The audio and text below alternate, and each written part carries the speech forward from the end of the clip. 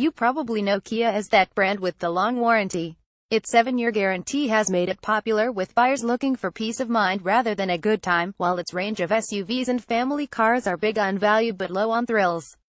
Things are changing at Kia, though. First there was the surprisingly accomplished Kia Pro_CED GT hot hatch, then the company poached BMW M Division's Albert Biermann.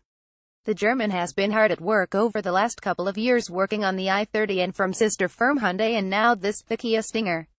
The Stinger represents a departure from Kia's recent run of crossover models as it takes aim at premium saloons and hatchbacks such as the Audi A5 Sportback and BMW 4 Series Gran Coupe. The driving experience promises to back up these lofty ambitions, although bosses are keen to stress that the Stinger is a spacious and refined GT car that can turn on the charm when required, rather than an out-and-out sports saloon. Image 3 of 18 diesel and petrol versions of the Stinger will be available in the UK, as will four-wheel drive, yet it's the flagship rear-wheel drive V6 petrol that's of interest to us. It's a model that's unique to Britain and has been developed to help lay the foundations for new generations of Kia models that promise to place the driver front and center. Yet it's not forgotten its roots just yet, because at £40,495 this 365 bhp GTS version comfortably undercuts less well-equipped rivals such as the Audi S5 Sportback and BMW 440i Gran Coupe. Even so, that's a fairly hefty chunk of cash to drop on a large five-door hatchback with a Kia badge. So in an attempt to lure buyers, and not many buyers it has to be said, with just 1,800 examples expected to find homes in the UK every year, designers have attempted to give the Stinger some distinctive curb appeal. It certainly stands out from the crowd, but we'll leave it to you to decide whether the mishmash of Audi A7, Maserati 3200 GT and Kia Optima is a successful one. It's a similar story inside, where the bold ambition is slightly undone by materials that aren't up to the same standard as you'll find in the German alternatives. The plastic key with molded leather stitching is a case in point. Still, the Stinger is roomy and ridiculously well equipped, with a standard kit list that will have BMW owners weeping into their optional extras brochure. Technical highlights: unlike all other V6 engine Stingers, which are four-wheel drive, UK versions are rear-wheel drive only. The decision was taken to give us this specification on the grounds that it would make the Kia a more agile and engaging proposition. However, while losing the prop shaft, front differential and drive shafts has helped trim around 100 kilograms from the Stinger's weight, it still tips the scales at a rather poorly 1,780 kilograms. In order to mitigate this mass, the GTS is the only model that gets adaptive dampers, which can be stiffened in sport and sport mode, helping ride in any and toward body movement. There's also a comfort setting, and a smart mode that aims to react to your driving and quickly alter the damping accordingly.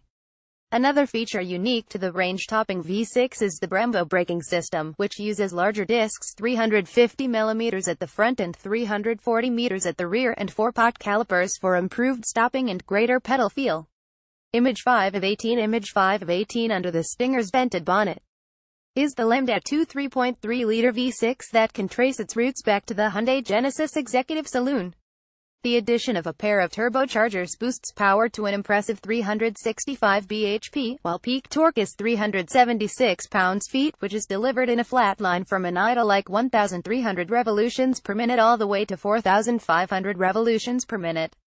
The V6 is mated to an 8-speed automatic gearbox, which drives the rear wheels through a limited slip differential.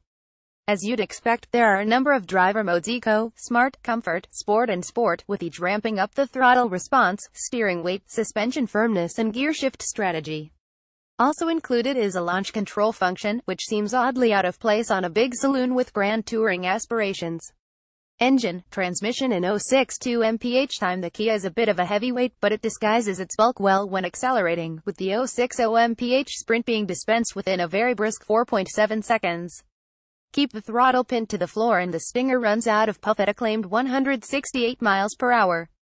These are numbers that will get a 440i owner sitting up and taking note. Yet it's the car's thumping mid-range pace that leaves the biggest impression. Maximum twist is available from just 1,300 revolutions per minute, meaning there's virtually no turbo lag, and the Stinger simply surges forward like it's been stung. From 1,500 revolutions per minute until 4,500 revolutions per minute, there's a sense of relentless reserves of energy, regardless of what gear you're in, even 8th, which is geared at more than 40 miles per hour per 1,000 revolutions per minute. Image 7 of 18. Image 7 of 18. Of course you can rev the engine out to its 6,500 revolutions per minute redline, but there's really no point, because not only does the Kia feel so fast in the mid-range, the V6's note is rather charmless when extended. There's a sound synthesizer that adds a more gravelly tone, but it's a rather unfortunately artificial sounding embellishment. Best to simply enjoy the unit's low down thrust and refinement to make quieter but equally swift progress. The 8-speed automatic is also a little uneven in its performance. Left to its own devices and comfort, the transmission slurs its shifts with the sort of near imperceptible smoothness you'd expect from a car emblazoned with GT badges. Twist the center console-mounted driving mode dial into sport and the box holds onto ratios for longer and delivers snappier shifts. On the whole it responds well, but using the wheel-mounted paddles gives the greatest control, except that there is no option to maintain the gearbox in this manual setting. Leave the paddles alone for 5 seconds and the transmission reverts to auto mode. It's a frustrating trait for a car aimed at enthusiastic drivers. What's It Like? Kia is at pains to point out that the Stinger is a GT car first and foremost. Jump in and leave the car's systems in smart or comfort and it's clear the engineers have met this brief to perfection.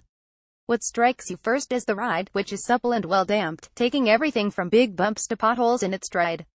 There's an underlying firmness around town, but it never becomes uncomfortable and the excellent dampers manage to round off even the sharpest surface imperfections.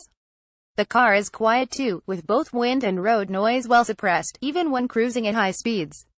Yet there are clues that the Stinger has a more dynamic alter ego lurking beneath the surface. For starters, the driving position is set surprisingly low, while the major controls have a reassuring meatiness to weight and response. The Brembo brakes deserve special mention here, for they deliver both confidence-inspiring stopping power and a beautifully progressive pedal action. Image 10 of 18. Image 10 of 18. Flick the car into sport and you can feel the extra firmness in the dampers and more eager response to the throttle. The steering is reasonably quick and the front end responds crisply, with the combination of torque vectoring and grippy Continental rubber helping the Stinger stay locked onto your chosen line. There's good traction too, in the dry at least, and despite the Kia's large external dimensions and portly curb weight, it feels remarkably light on its feet through a series of corners. Perhaps more surprising is just how throttle adjustable and playful the Stinger can be. Relax the traction control's grip on the rear wheels and you can use all that torque and the limited slip differential to trim the Kia's line. Use more throttle and you will have well telegraphed oversteer on command. At this point you really have to pinch yourself that you're driving a Kia that's more willing to play the hooligan than any BMW this side of an M3.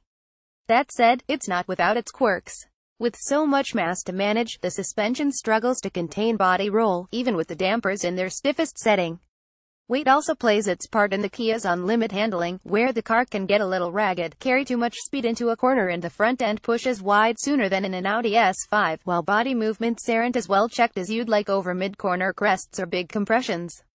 The steering also requires work before it can match that of a 4 Series. The electrically assisted setup is fast enough with decent weighting, but there is precious little feel and when you're really hustling the Kia there's a curious vagueness just off the straight ahead. However, drive the car as Kia intended, as a GT that can also deliver some fun when the road allows, then the Stinger is a remarkably accomplished effort. Image 16 of 18. Image 16 of 18. Price and rivals. Prices for the Stinger start at £31,995, but you'll have to find £40,495 to secure the keys to this V6 version. Yes, that's a big wedge of cash for a Kia, but it's worth considering that the less powerful Audi S5 Sportback is £48,175, while the BMW 440i Gran Coupe and Mercedes AMG C43 start at £44,490 and £45,830 respectively. Also, the Audi and Mercedes are four-wheel drive only. In truth, it's unlikely that many BMW and Audi owners will make the trip to their local Kia dealer, but if they can put badge snobbery to one side they'll find a remarkably capable car in the Kia.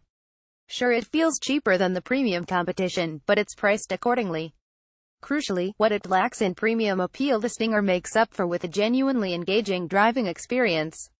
It's not perfect yet and there are still some quirks and foibles to be ironed out, but as first attempt at a proper, grown-up driver's car the Stinger is a remarkably impressive achievement.